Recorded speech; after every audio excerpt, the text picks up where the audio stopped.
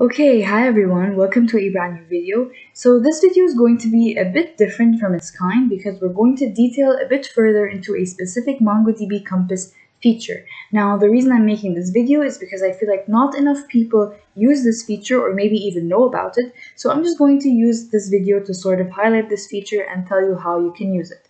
Now, let's just get started. So I'm going to get started by connecting to my local host. So now I'm going to connect to the existing MongoDB instance on my machine rather than a database on the cloud, for example, using MongoDB Atlas. So I'm just going to paste my connection string. Here I'm connecting to localhost at this port, which is the default port for MongoDB. Now I press connect. Now these are the existing databases that I already have. So in my previous MongoDB videos, we used this products collection within the My Database sample database that I have to perform different types of queries, deletions, and updates. So this was really some sample data that we worked with, and I'm just going to refer back to it, although you don't have to have had watched these videos. Anyways, so this is the data that we have. One important feature that I want to talk about, so this is the feature that this video is about, is the feature that exists right here called export to language. Now this feature may look a bit weird if you don't have any query typed up. So right now there's really nothing you can change. So you can type here, but no changes truly happen. So the reason that is because this is specifically for exporting your queries to a certain language. Now, by queries, we mean the filters or the matching functions that we use to be able to maybe just have matches here and like change the values. So for now, if I say, for example, available is true, and I want to just see the products that have available as true. So I have two products right here. So these are the two products that are available as true. Now, if I want to export this query to a language, so this is what I have as soon as I press the export query to language button. So my query is available true. Now, if I export it to Python 3, it looks quite the exact same. However, here's one thing to note. So here, it just took our query. So if you know anything about MongoDB, you know that the queries are actually documents. So we use documents to filter and match the queries and return the documents that we want when we query. So here, the document in the MongoDB way that we write it, we do know in MongoDB true and false are lowercase, and we know that the field names do not necessarily have to have quotations surrounding them. Meanwhile, in Python 3, here we have quotations surrounding the available. So we have quotations surrounding the field name, as well as true gets converted from the normal lowercase true from MongoDB to the uppercase T true of Python 3. Now here the differences aren't that major because we have these hash tables in Python 3, or what we like to call Python dicts, that we use as sort of JSON objects or as sort of BSON objects for MongoDB. But if we change this to Java, for example, here's what we get. So we get equals to available true. So if I uncheck builders, we get new document available is true. So here we're creating a MongoDB document.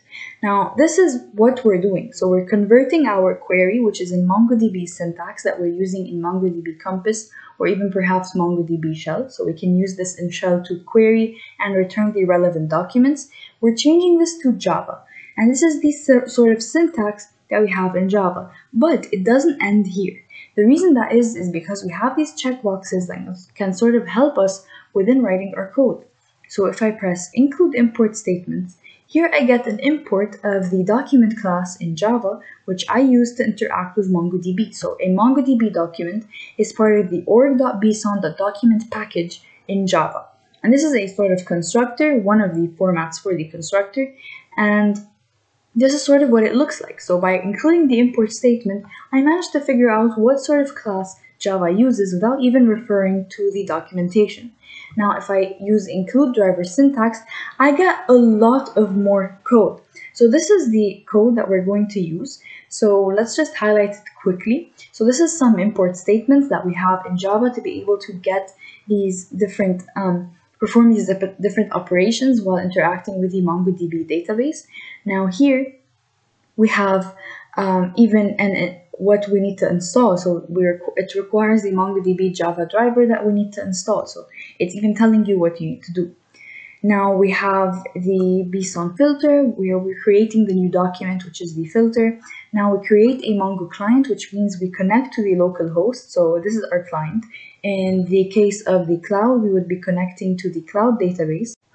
And then we create a MongoDB database. So we create a variable for connecting to the MongoDB database, as well as create a variable to connect to the collection, and then perform the query on our collection. So this is all in Java. We can do the same for Python. So if we go back here, this is Python. This is how we import. So because we included the import statements, this is how we import.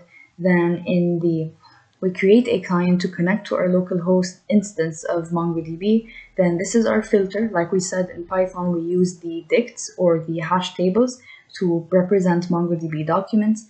And then we perform this filtering using the find function that we have in our MongoDB client. So this is what we have. So through this existing feature in MongoDB Compass, which is what I wanted to highlight in this video, we learned how to use the existing feature to in a way, learn how these different language drivers work with MongoDB. So like I said, the driver for Python is PyMongo. The driver for Java is the following MongoDB Java driver, which they tell you need to install. So this is really how it works, and through this you're able to learn more about how to apply the queries that you already know in MongoDB to sort of any of these 4 existing languages. So thank you very much for watching. So apparently this is not implemented for C#, so I don't know why this exists. And it does exist for Node. So thank you very much for watching, and I hope you enjoyed this video. Stay tuned for the next one, and bye-bye.